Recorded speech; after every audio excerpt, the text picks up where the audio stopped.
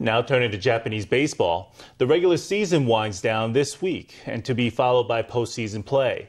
Taiwanese lefty Chen Wei-yin signed with the Lotte Marines just this September, but he's already looking pretty good. He pitched 4 games this regular season and helped his team make it to the playoffs. The Marines have ended the season second place in the Pacific League, and that's their best performance since 2007. U.S. Major League veteran Chen Wei-yin joined the Lotte Marines near the end of the 2020 regular season. It was a critical period for teams aiming for the playoffs, and the pressure was monumental on the Taiwan southpaw. But he put up a spirited display in 4 appearances, once a starter and once for a complete game. That puts his ERA at a superb 2.42, even though he stands at 0 wins, 3 losses amid the Marines' offensive woes.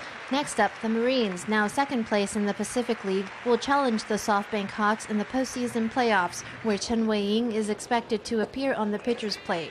As for his teammate and compatriot Chen Kuan-yu, this season has been slower compared to 2019, when he tossed a career high of 44 games. This year he's pitched for just 19, although he's still produced a respectable 3.2 ERA.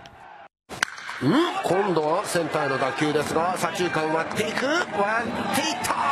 Taiwanese outfielder Wang Forong of the Nippon Ham Fighters was sent down to the minors twice this season. He's played 52 games, turning in a 2.07 batting average and 2 home runs. That's a downgrade from his stats in rookie season. With his 3-year contract to expire next year, his 2021 performance will have a decisive impact on whether he'll continue his career in Japan.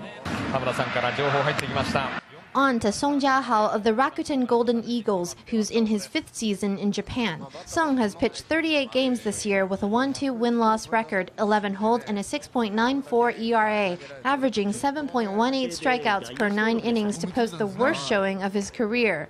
Zhang Yi of the Oryx Buffaloes pitched 13 games and started 9, scoring 2 wins, 4 losses, and a 4.31 ERA. And Cebu Lions infielder Wu Nianting has gotten his chance to bat first in the lineup. In last Sunday's matchup against the Lotte Marines, he made his moment count and opened the game with a hit.